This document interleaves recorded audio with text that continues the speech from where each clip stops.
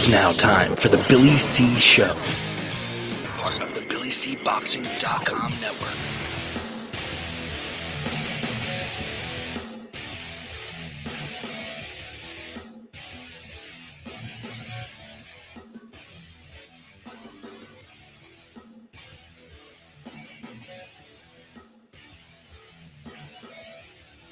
And we're coming to you live from the Billy C Studios in Lake George, New York. I'm Bill Calogero, and it's time for the Billy C Show.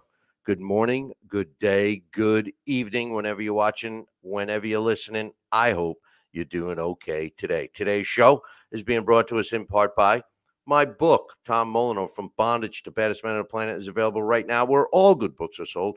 You can get yourself a copy of this book right now while you're watching or listening to this very show. Just visit Amazon.com or BarnesandNoble.com. Or if you can't find that, just find it there. Just drop me an email, bill@BillyCBoxing.com or Billy@Talkin, TALKIN, boxing, BOXING.com. Sad note to report.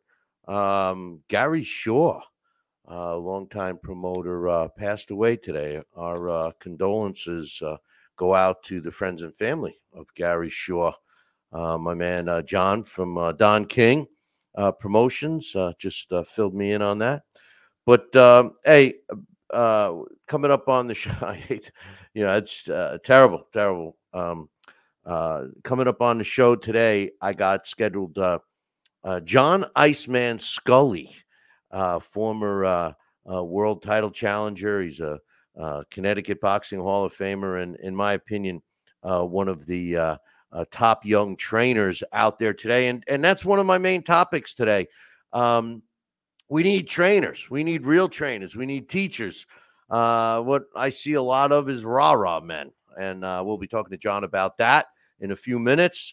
But I just want to remind you guys that today's show is also being brought to us in part by BillyCBoxing.com.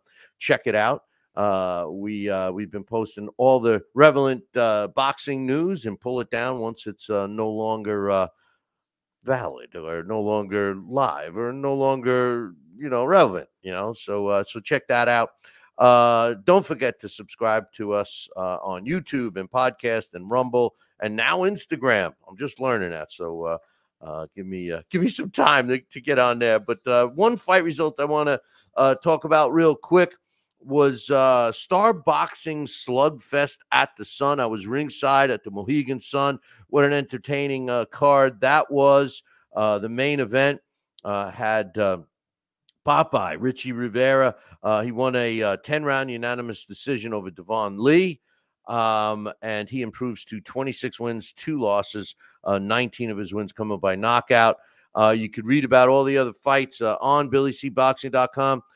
There was a pretty entertaining heavyweight fight that was on that card as well. It was worth the watch. So if you haven't seen it, definitely check that out. And also Sharif Rahman, who's the son of Hasim Rahman, he was there. He's got a long way to go, but I got a chance to talk to Rahman's other son, and we're going to have him on the show coming up. And the two sons seem to be doing better than the father, but it is what it is. And there was some other fights on there as well. But the heavyweight fight I wanted to talk about is D-Mac Edmonds, and he fought Luis Miguel Valera. 6-round title fight. And, to tell you the truth, Edmonds got the nod. He improved to 9-0 with 7 knockouts. Valera, who is a tough Cuban, he dropped to 4 wins, 3 losses, and a couple of draws and a knockout. It was a split decision win. And to be honest with you, I think they gave Edmonds a gift because he certainly did not overwhelm his opponent But he did have the googly-eyed look in his. If you watch the video, you'll see what I mean about the googly eyes.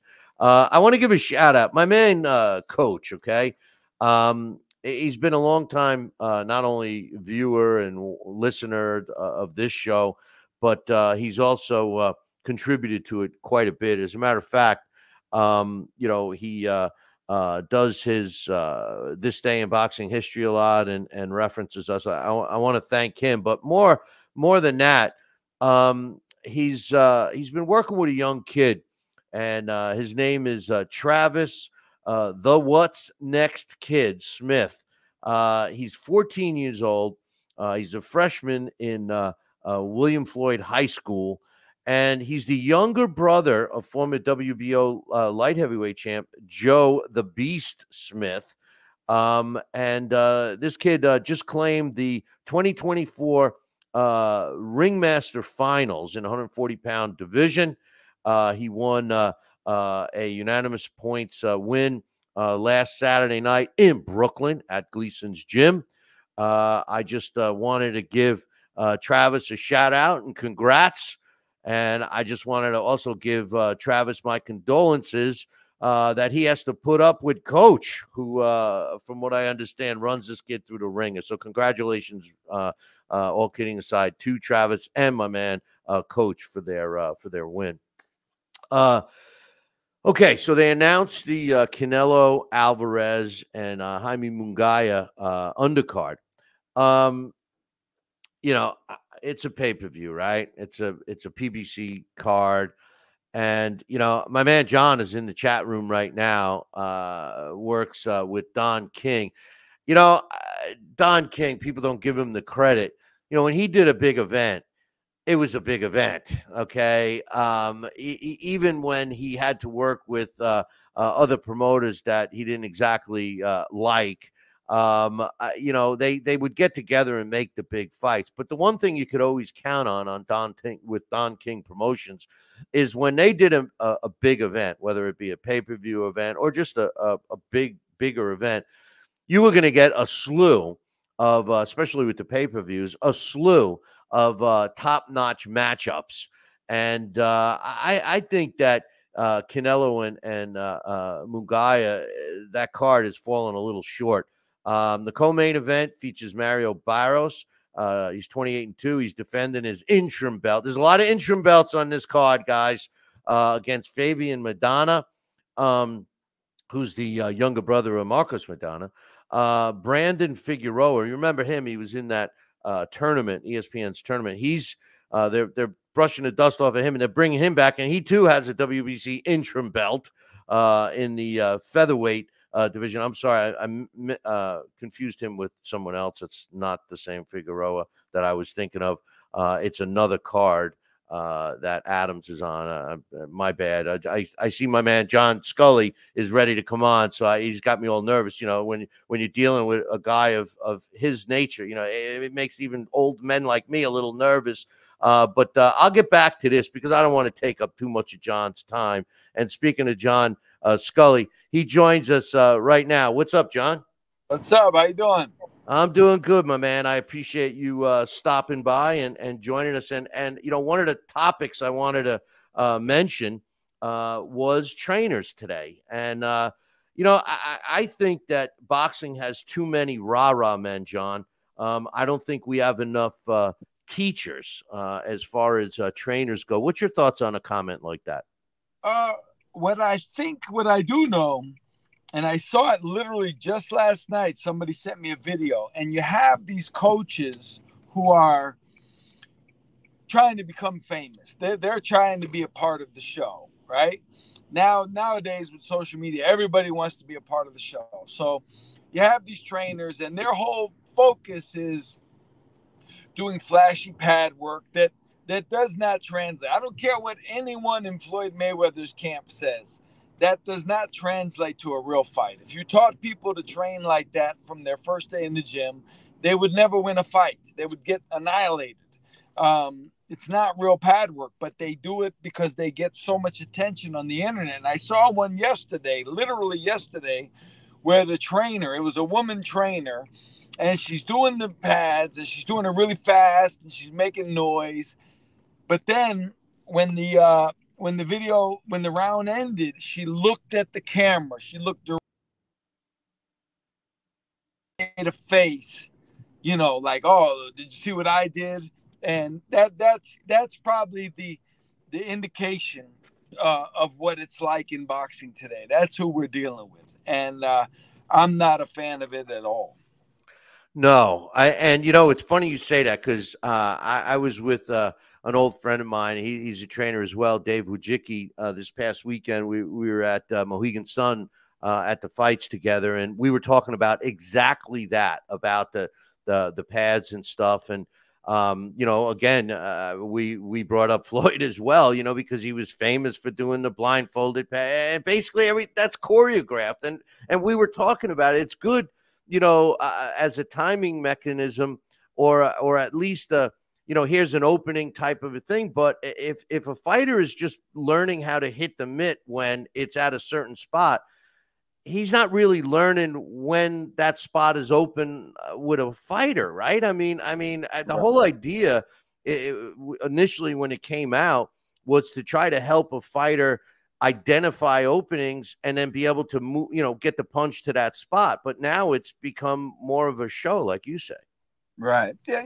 It's like I say, social media is ruining boxing to a certain degree, because you have these guys and they know, like, literally they're addicted to the the fame and the likes and the comments, and so they're doing the stuff that goes away from what really boxing is. They're gearing it more towards what would the average person on Instagram find interesting. And so they're killing it, because there's the kids growing up in the game who think this is the way it's supposed to be. They think that's how you're supposed to punch. That's how you're supposed to move. And, it can't be a good thing going forward. It cannot be good. No, and it's the same thing that is my big argument. I got my man Coach in the chat room, and he put up this quote. I don't know if you've ever heard of this, John.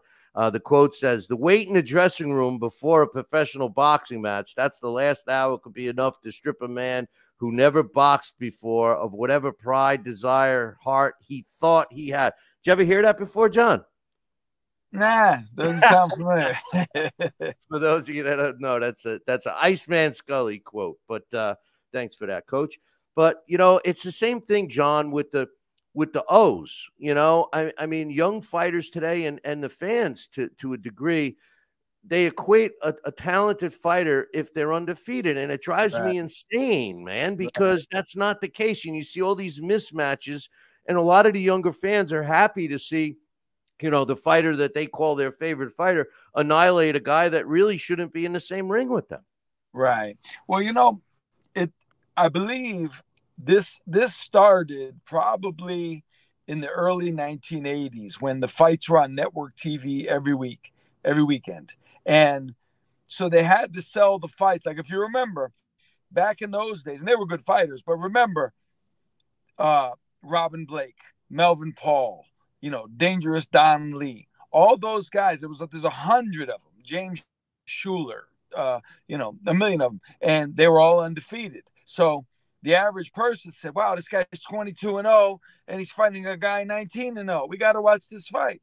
And they were good fighters, but once they lost, people were like, oh, he's not that good. It's like, he's 22-1. He only lost one fight, and you're saying he's not that good. Where everybody in the game knows, every fighter knows, every fighter has been in the ring with a guy who had 15 losses, who was a beast, who they couldn't believe had 15 guys were able to beat this man.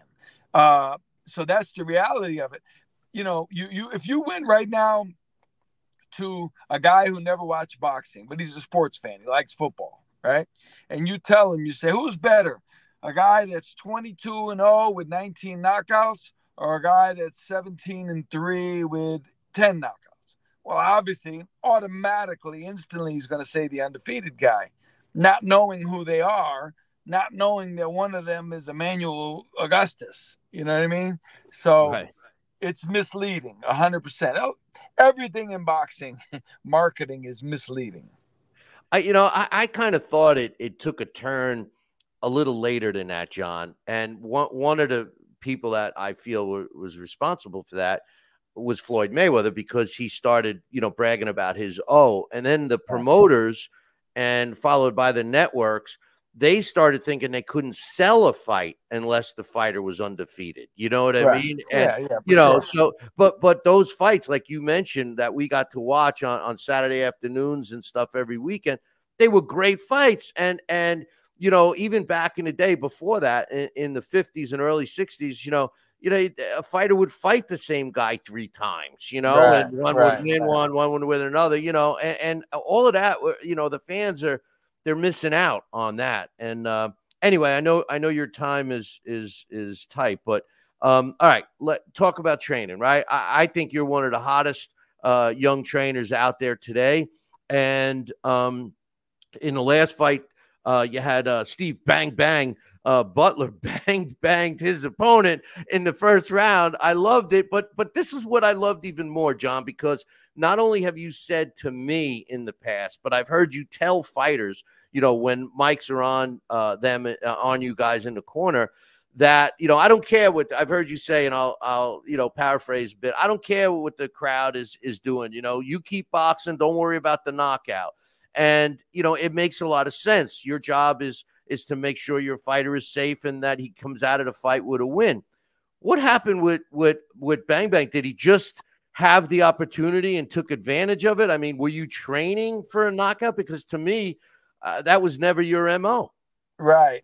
Well, what happened was, Steven is that type of guy. His innate nature is to attack and kill. Like he's just that type of person. Outside of the ring, he's even like that, mentally.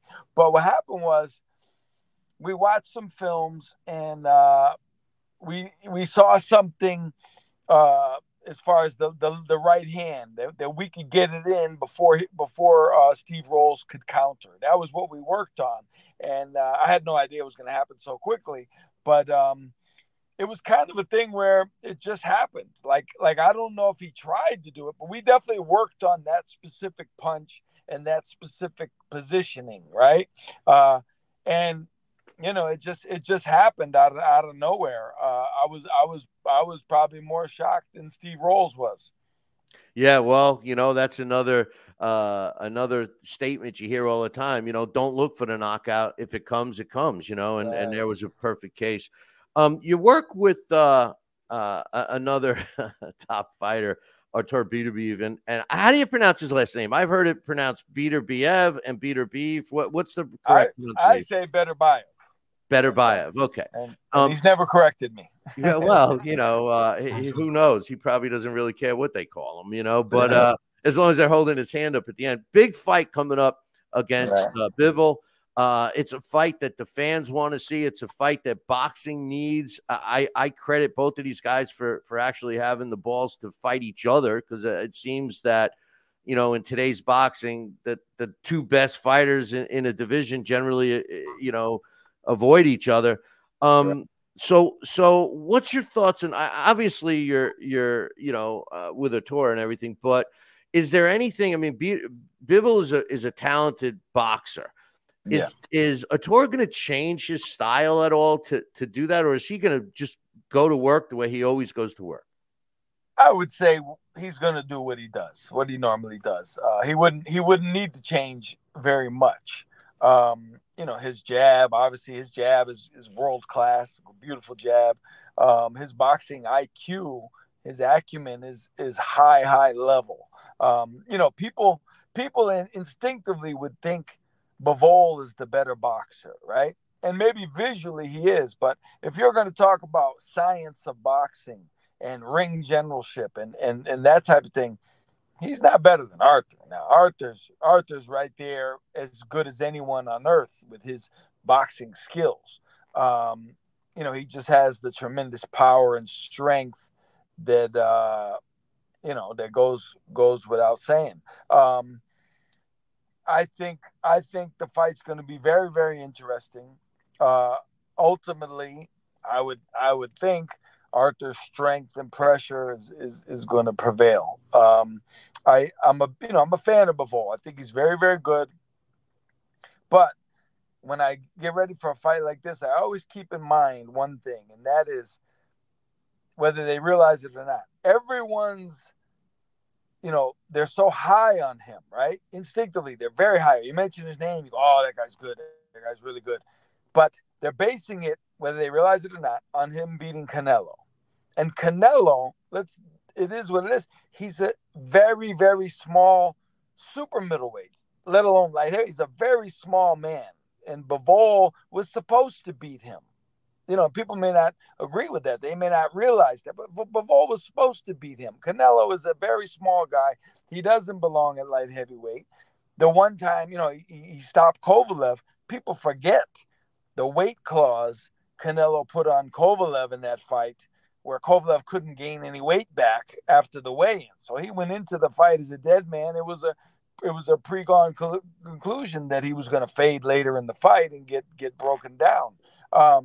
So I think Arthur has a huge advantage in obviously in strength and punching power, but also in the fact that people don't realize what an excellent boxer and a smart boxer he really is. And I think Bivol probably knows that, but he's going to find out firsthand. Yeah, Arthur showed that in his last fight, a little more boxing skill than people were used to, because he just seemed to be blowing people out. When you talk about Bivol, he hasn't knocked people out of late. Is that something that you guys are keeping in the back of your mind as you prepare for this fight? Like, does Arthur think that he's not going to be able to hurt him, or do you just think, like we said earlier, that the knockouts just haven't come, but he's still got the pop to do it?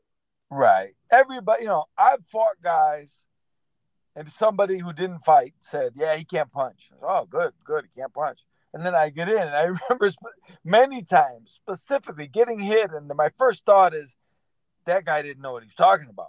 Like, this guy hits way harder than the guy who never got hit by him before thinks. And but I'll say this: Arthur is the consummate professional, and this is what I really think is one of the keys to his success.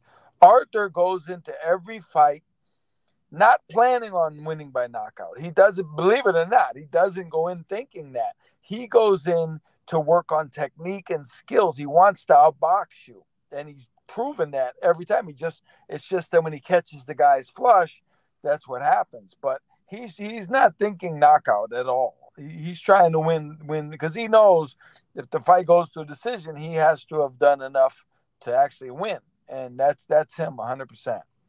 Have you noticed Father Time catching up to him yet, or what? Well, I'll say this: as soon as his fight was over, the last fight with Callum, as soon as the fight was over, I thought this, and I talked to Arthur, a little while, and this is what I told him. I said, that's the best you've ever looked. You're 38 years old.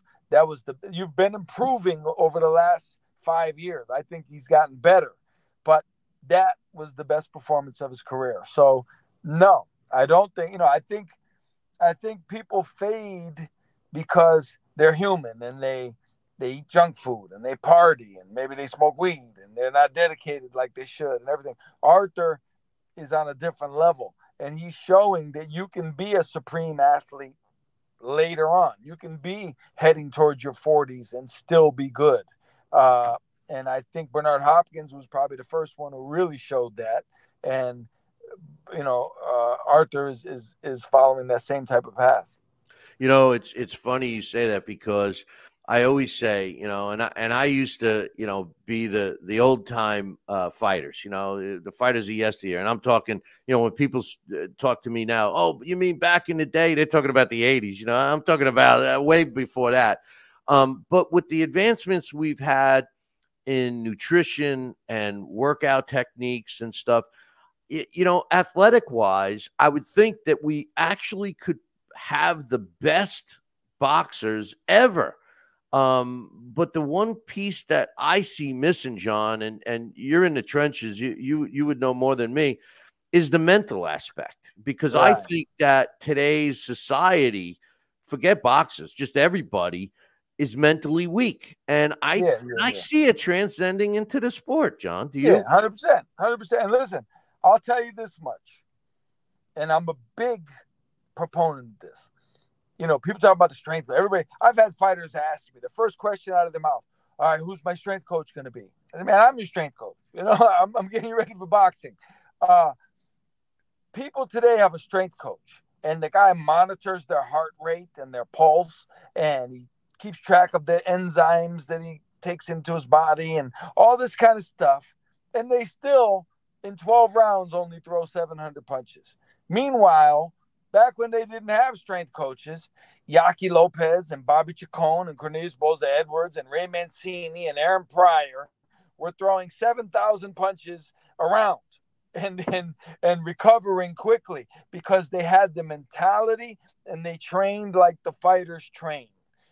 I'm one of the guys who I don't think that we are better conditioned today, because if you look at the punch stat numbers 30 years ago and today, they're not, you know, because if it was so much better today, guys would be breaking records. Ray Oliveira didn't have a strength coach, and he was just a scrappy kid, and he was throwing 1,500 punches a fight. He did it like 3 or 4 times. I think in one fight, I think it was him and Vince Phillips, they combined, think about this, they combined for over 3,000 punches in a fight. Think about that, 3,000 punches. And they didn't have strength coach and all this kind of stuff going on.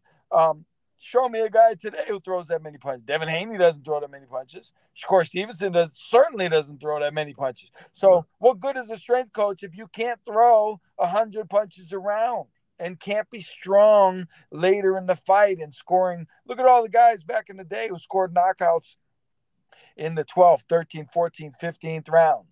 You don't see many late round knockouts today. That's because the guys aren't strong later on in the fight. You know, maybe I'm crazy, but I think, and I started seeing when I was working with fighters and stuff 20 years ago, 15 years ago, I started noticing that fighters would run to the treadmill or the bike and claim that that's their road work. And I used to always say, no, road work is road work. And it's different than a treadmill, even if a treadmill is being elevated. Do you think that has something to do with it, that they're not out running the way, you know, the old time fighters used to run? Right. Well, I'm gonna tell you exactly what it is. I know what it is. When you physically, if you run on the treadmill and set the bar high, you know, the elevation or something, it would be physically as good as running on the road, right? Physically, it would be. It'd be this, you know, your body doesn't know that it's concrete and plastic, right? But the mentality of it, there's something to be said for getting out there in the cold weather and putting a winter hat on and gloves and putting a scarf on so the wind doesn't go down your jacket. And you have to run in that, and you have to dig down and run through the mud and the rain and all in the snow and on a beach and that type of thing. That's where the mentality gets built up. Building your mentality on a treadmill is almost impossible, because there are no elements that you have to deal with other than the physicality of running 5 miles. When you run 5 miles outside, you have to run 5 miles, but you have to go up a hill at some point. You got to run over some rocks, and you got to jump over some logs that are in the path.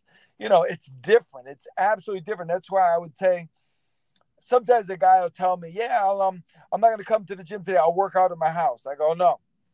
Working out at your house and working out in the gym is 2 different things. Even if you do the same exact thing, there's something about being in the element of a boxing gym and smelling that sweat and dirt and, you know, spit on the ground and all that kind of stuff. It's different. You have to be in the element to build your mind. When you train, you're not just training your body, you're training your mind. And being in a real boxing gym is 1,000 times more important than being in your garage. No, I agree. And it's funny you said that about running outside, jumping over rocks, avoiding a stick, a rut or something like that. See, now I thought that also helped with agility and movement of a fighter when they're in the ring. They learn to adjust real quick, and that was another thing I thought road work would help a fighter, whereas like a treadmill or a stationary bike, you're not doing nothing, So I'll tell you a funny thing, and this is on video. There's a video on YouTube of me, the pre-fight when I fought Graziano Racciani in Berlin, Germany. And they showed me running through a park in Berlin, and all of a sudden you see me stop, and I move to the side, and I'm standing upright, and I look funny, and it was a Doberman Pinscher had showed up. and in my mind, I say, good, I'm glad he showed up, because that's like in the middle of a round, something happens completely unexpected, and you have to deal with it. Whereas on a treadmill, if you set the clock for 30 minutes, in the next 30 minutes, nothing different is going to happen than what is happening right now. You know this. And you can run on the treadmill with the idea that nothing is going to come and happen to you. Whereas in a boxing match and running on a mountain, something is going to come out of the woodwork that's unexpected, and that's what you have to prepare for. One more training thing I wanted to ask, and I got one other thing I want to ask you, and I know you got to go, but all right. So I think you're one of the best young trainers out there. I also am pretty high on Buddy McGirt. What can some of these, I call them rah-rah men, okay?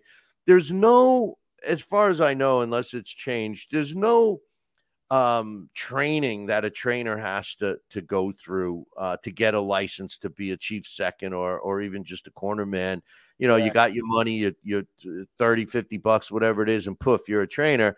And that's what I think the problem is. Do you think it would be advantageous for the sport to, in order to be a corner person or at least a head trainer, that they undergo some training so that these guys are actually teaching the fighter something? Or listen, I will give you the story of stories. It'll only take 30 seconds. This will illustrate where we are at. Okay. I go to a fight one time. I think it was at Foxwoods. I bring my friend with me. He doesn't box. He's not a boxer. He likes boxing, but he's not a boxer. I bring my friend with me. He gets there. He sees that the tickets are like $50, the cheapest ticket. He's like, man, $50. I said, listen, come with me. Oh no. We'll say you're a trainer. You'll pay $25 for your license, and you'll get in. He's like, what? I go, yeah. And we went in. He filled out the license for the trainer application. He paid his $25. Boom. He's in the room with me. He's in the dressing room with me. Right. Never been a boxer, never been a trainer in his life. but he put his address and his name and $25 on the application, and he became a trainer. So technically, officially, that man is a boxing trainer. He's a licensed professional boxing trainer. He couldn't teach a dog how to bark, but this man is a trainer.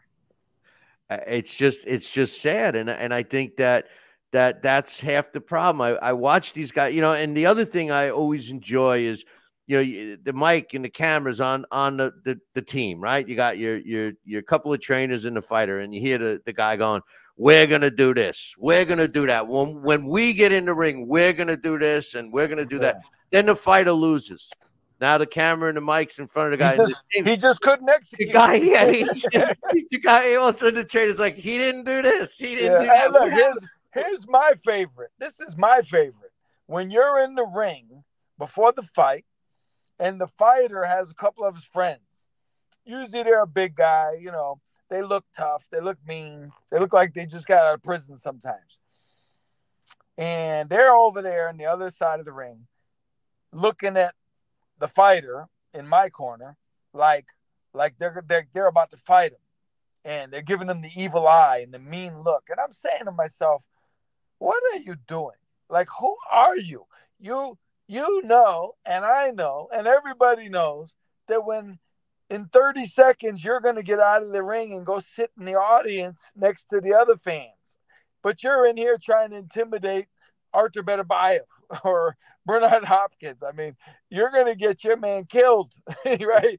You're going to be portraying the role of the tough guy, knowing you're going to not have to interact at all physically, and you're going to leave your friend over there. If it was me and I'm fighting Roy Jones and my friend is next to me, taunting Roy, I'm be like, hey man, don't give this dude any madder than he has to be, right? Yeah. So we have those guys in the game, and they're everywhere, and they always wear sunglasses too at nighttime, in the summer, in the winter in Vegas, and they're inside at 11 at night on TV, and they need the sunglasses. So no, I love that tells you where we're at. Yeah, no, I know. Hey, I got somebody in the chat room asking to ask you a question. Wants to know how much credit you think a coach should get. Here's the reality. Like a trainer trains you, and there's things you're going to do in the fight innately, automatically, without even noticing it, that the trainer showed you. So he gets credit for that. But you're the fighter, you're executing. You've got to dig down, right? And I'll give an example to show you what I'm talking about. When Chad Dawson fought Bernard Hopkins, we had planned to box early on in the fight. And I figured Chad's tall and he's got amazing boxing skills and reflexes, and Bernard's a little older, and that's going to be the move. So we do that in the beginning of the fight, the first 3 or 4 rounds, and Chad's boxing and Chad's winning. In my eyes, he was winning. About the 4th round or so, though, I saw a little something. It wasn't really noticeable, but I noticed it. I noticed Bernard starting to cut the distance down a little bit. His reaction was getting a little better. Bernard was starting to find the timing. He hadn't found it yet, but he was starting to. So I took a chance and I said to Chad, I said, listen, everything we worked on, forget it. I said, change your whole strategy. I want you to go right to him. I want you to put your hands up. I want you to bully him. I want you to go right to him. He's not going to expect it. It's going to throw everything off because he's starting to time you. He's starting to figure something out. And from that point on, we won, I think, pretty clearly, right? So in my mind, I can say I contributed greatly. However, I had Chad Dawson, who had the physicality and the ability and the skills to do that. I could have told 20 other guys to do that, and I would have been right, but they wouldn't have been able to do it.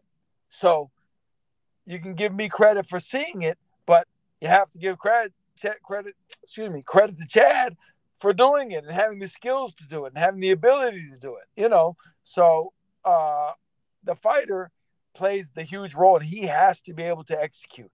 But you got to give the trainer some credit if he's giving him the good advice, he's guiding the ship a little bit.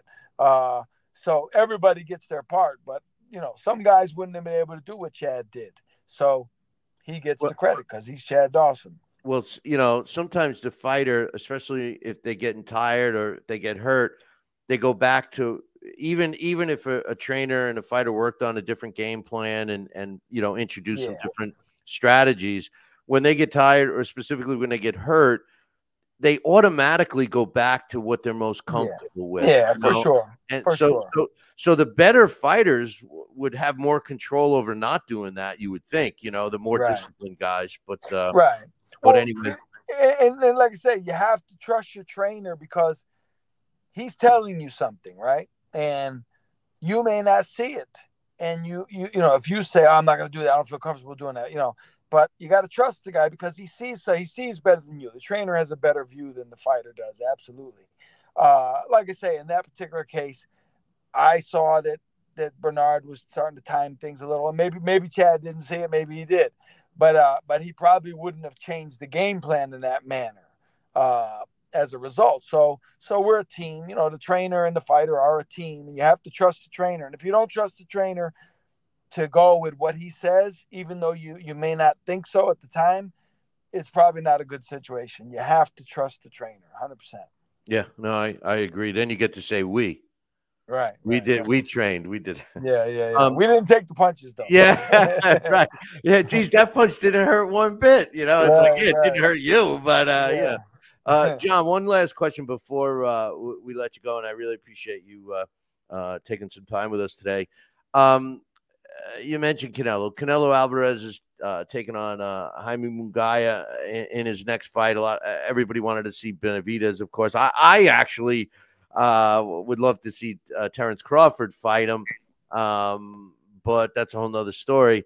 In my opinion, the old saying, styles make fights. And I think that Canelo's the kind of guy that likes to be in your wheelhouse, work the body and break you down. And Mugai is just the same way, you know, and he's younger. I think Canelo's in for a tougher fight than a lot of people do. What's your thoughts on that matchup? Yeah. It's the kind of thing where I think instinctively, reactively, people, if they're not super familiar with you, they assume you're not that good, or they assume you couldn't, like there's probably a guy in Australia somewhere right now, or England, or wherever that we never heard of, who, if he did fight Canelo, would give Canelo the fight of his life, right? People would be shocked because they never heard of the guy before, right? Munguia, he's not a big, I wouldn't say he's a star, a superstar. He's not a big, giant name, but he's good. The guy's good. He can fight. If I had to choose, I would pick Canelo. But yeah, I don't think Canelo's just going to toy with this kid. This guy's for real. And, just like with Bivol, I remember people thinking Bivol was going to be ridiculously easy fight for Canelo, and that they thought he was just picking the safest option at light heavyweight, as opposed to going after Arthur. Look at the shock they got. They chose that. Make no mistake, Canelo chooses. He's in a position where, like Sugar Ray Leonard was for a time, where he can choose. And Canelo's choosing, and obviously he chose the wrong guy. It's not like he thought he was going to wasn't going to beat Bivol. You know what I mean? He didn't say, I think this guy might beat me, so let me fight him. He chose him for a reason. He chose Munguia for a reason. But I think Munguia is young enough and strong enough and has the attitude enough to make this a very good fight. Yeah. And the thing is with Bivol, he I mean, in my opinion, he had better boxing skill than Canelo. Munguia does not, he doesn't. He's not fast. He doesn't really have great footwork. He's got no defense, but he's got a solid chin. That's why I have a feeling that they're going to be in there banging. And at this stage of Jaime's career, it's going to all boil down to if Canelo runs out of gas. Because if he runs out of gas, he's going to find himself getting popped pretty hard, I think. But if he can box him, it should be a good good night for Canelo. But I'm just not sure that he does that anymore. I was ringside for the Kovalev fight, and he broke Kovalev down. I mean, you bring out a great point about the rehydration thing and the weight gain, but because he definitely broke him down, and I never saw Kovalev crumble like that. I knew he didn't like to get hit in the body, but I was not expecting an overwhelming win like that night. So, hey, you never know. That's why they fight the fights, right? That's right. Well, John, listen, I appreciate you joining us, and hopefully we can have you back again soon. Whenever you got some time, you just let me know. We'll make it happen. I appreciate it. Thank you very much for having me.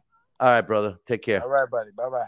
That's my man, John Iceman Scully, former world light heavyweight title challenger. He's a Connecticut Boxing Hall of Famer. Geez, he's even a Billy C Boxing Hall of Famer. Yes, we started Billy C Boxing Hall of Fame, and John was one of our inductees, one of the hottest young trainers out there today. So for any fighters that are looking for a quality trainer, give my man John a call.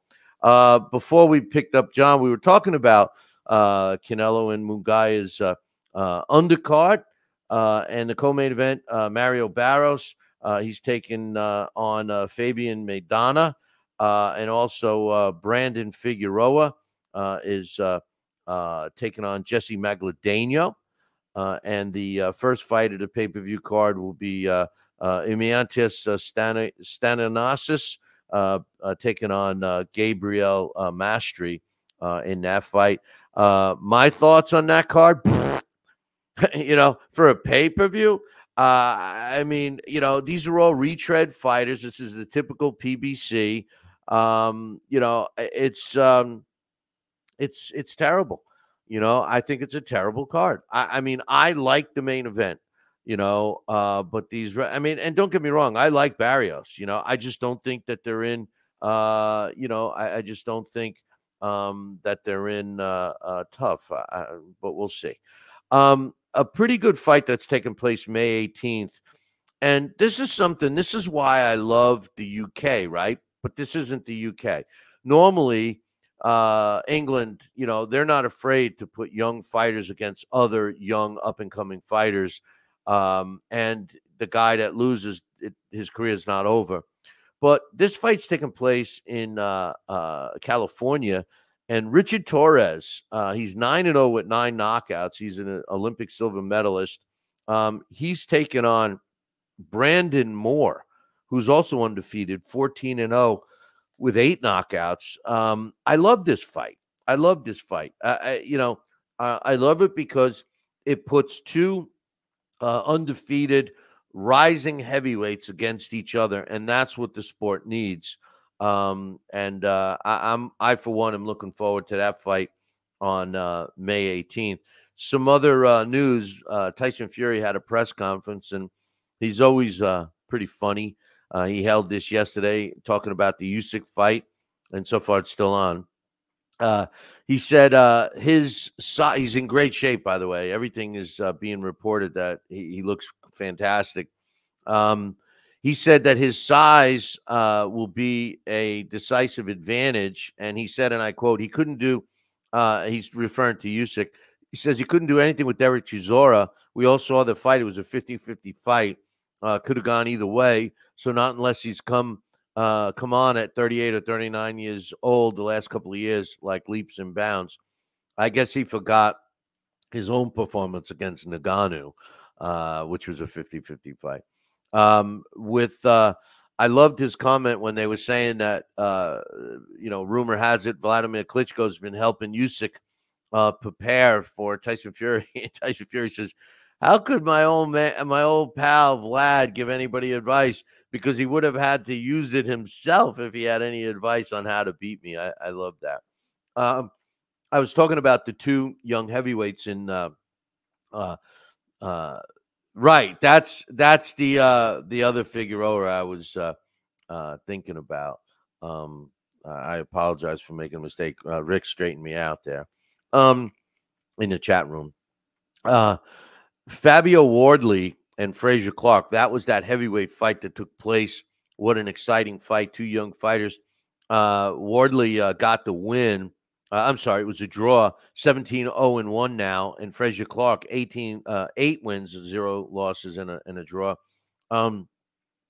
The promoter's trying to make a rematch. Everybody else wants to make a rematch, but Wardley says, I'm always looking for the big fights, the big opponents, the big occasions. I want to be part of big events, so there's no steps back for me. It's always moving forward. He said, but I'm still undefeated. I still got all my belts. I'm in a prime position in terms of sanctioning bodies and the ranking, so there's still plenty of options for me on the table. There are massive amounts of money to be made, and for me to learn more from that Clark. There's a massive amounts of money for me to be made, and I've learned a lot from the Clark fight. It was the first time I had to deal with a massive cut. It was the first time I had to go 12 rounds. Knowing I've been able to do that, now moving forward, I have that faith and the self-belief. I still had a lot in the tank, so it gives me good confidence to go through it all again. What does all of that mean? I think he's looking for the do-re-mi. That's what I think. Oscar De La Hoya. Somebody asked me on social media if I knew which promoter was going to be doing the International Boxing Hall of Fame weekend. Well, it was announced the 2 days after I was asked that Oscar De La Hoya, Golden Boy, is going to be the promoter. And the main event is going to be Oscar Collazo against Gerardo Zapata.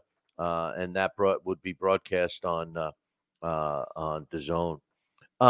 Speaking of DAZN and Eddie Hearn, well, every time I think of DAZN, I think of Eddie Hearn. He just signed Boots Ennis, a multi-fight deal. Ennis is 31-0 with 28 knockouts. Apparently, he was one of the highest sought-after fighters for promoters, and Eddie Hearn got him with Matchroom, and there's more reasons why I like it. Eddie Hearn, his fighters fight. What I mean by that is they're not afraid to fight the fights that the fans want. I think he's one of these promoters that's great for the sport. And, now that Boots is with him, I'm hoping to see some more fights between the American fighters and the Brits, because the British fighters are busier. They have bigger fans. The fans are more boxing knowledgeable. Traditionally, they fall short against the U.S. fighters, but I think they're catching up. So we'll see. We'll see what's going to happen with that. You guys have heard me talk about Terrence Crawford and Canelo, and how we think of that matchup. I for one wanted Canelo to fight Crawford, and I have predicted and still feel the same way, that I believe Crawford would win.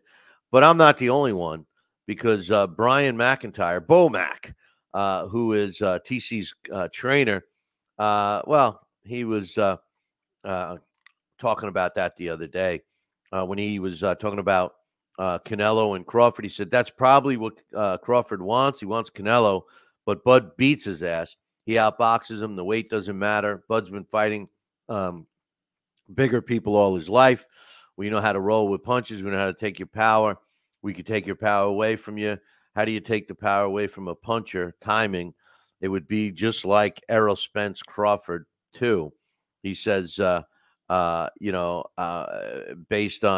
Canelo's comment that he has no interest in the fight because he's so much bigger. Bomac said, I respect that, because you get beat by the smaller guy.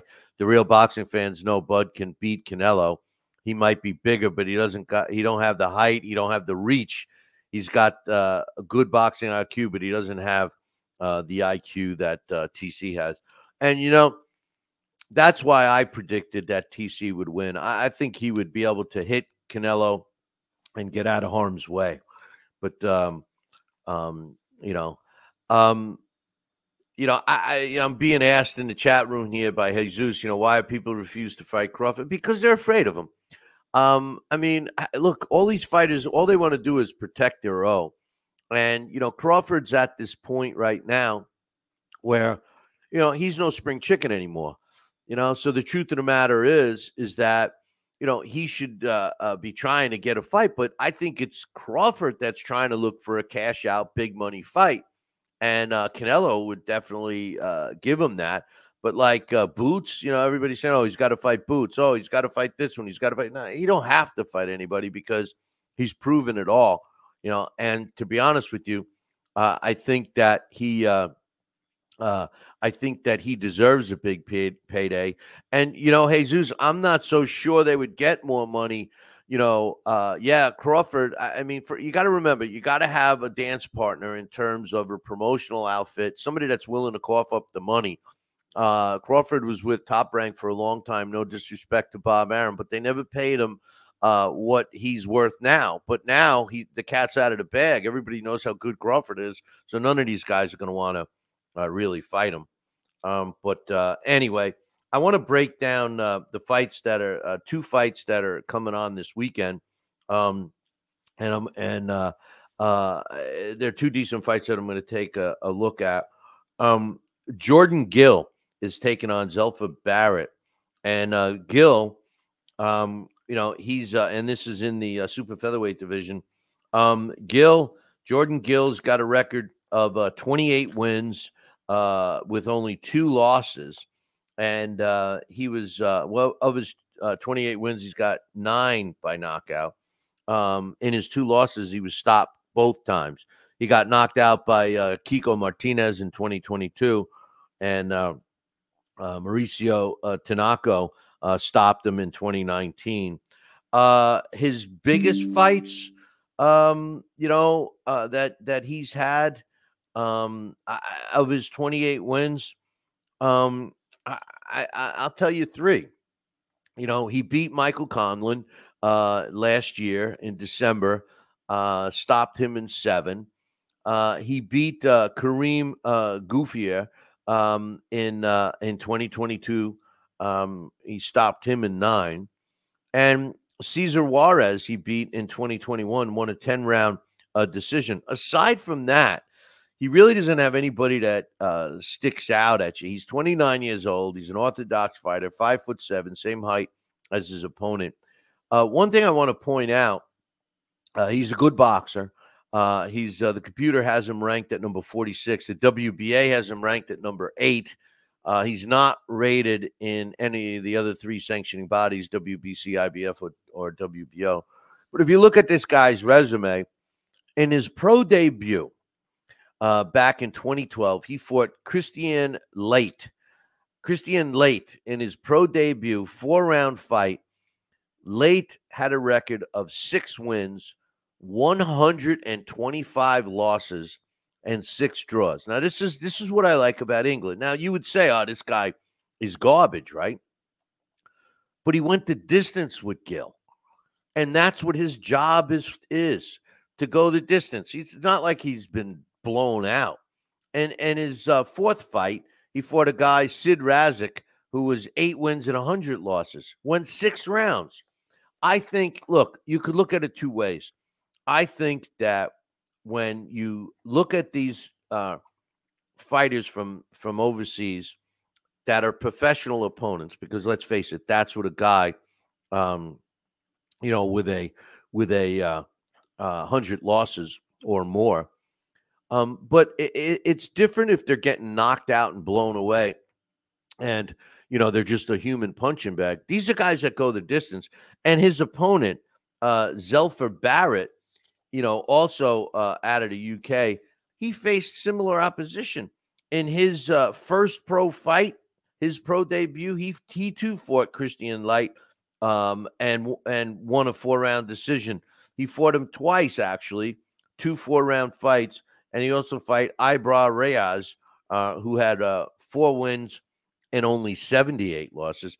And by the time Christian Light fought Barrett the second time, he had 205 losses. So he, obviously a professional opponent. Anyway, Gil steps in with Zelfer Barrett. Zelfer Barrett's got 30 wins, 16 coming by knockout. He's got 2 losses. He was stopped in November of 22. Rakhimov stopped him. And then he lost to Rondis Clark, a majority 12-round decision in 2018. He's the same height as Gil. He's more of a power puncher with a 53% knockout ratio. The computer ranks him at number 33, but he's ranked by the WBA at number 6 and the IBF at number 12. The WBC and WBO, neither one of them have him ranked. His notable wins, his 3 biggest fights, all took place in 2021. He beat Kiko Martinez in a 12-round decision in February of 21. He beat Variel Simon in August of 21 when he stopped him in the 4th of a scheduled 8. Simon was 22-6 at the time. And he also fought Bruno Taramo in 21. December of 2021, and he won a 12-round decision against him. Who's going to win this fight? Well, to be honest, I think it's a close fight. They're both close in age. They're both the same size. They both have similar amount of professional fights. I mean, Barrett has 2 more fights than him. They both have 2 losses. I'm leaning towards Zelfer Barrett in this one. I just think that Gil, even though he's the younger fighter, I think that the power belongs to Barrett, and I just think that overall he's fought a little tougher opposition. So I'm picking Barrett over that in that fight. And the other fight is a heavyweight matchup. that features Jared Anderson and Riyad Murhi. Now, Murhi, look, he's right now, he's a heavyweight. The computer has him at number 31. The WBO has him at number 14. He moved into the heavyweight division from the cruiserweights in 2021. As a heavyweight, he fought at 229 in his last fight. If you look at his record, most of his fights are against weak opposition. His best win was against Samuel Clarkson in 2018, and he lost his two losses. One was at the hands of Arsen Golamarian, where he lost to him in 2018. And his other loss was to Kevin Larina, a guy who fought on that big card out of Saudi Arabia, who I thought should have gotten a draw in that fight, but just didn't have the energy to just throw one more punch to drop his opponent. But his biggest win, I mentioned, was Samuel Clarkson.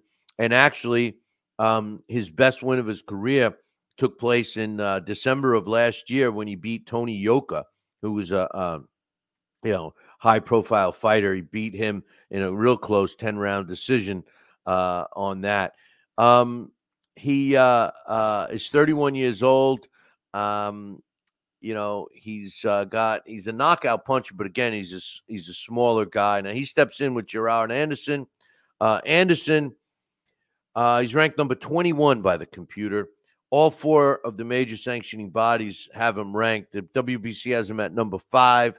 The WBA has him at number 13. The IBF has him number 5, and the WBO has him at number 4. His last 3 fights were all against good opposition.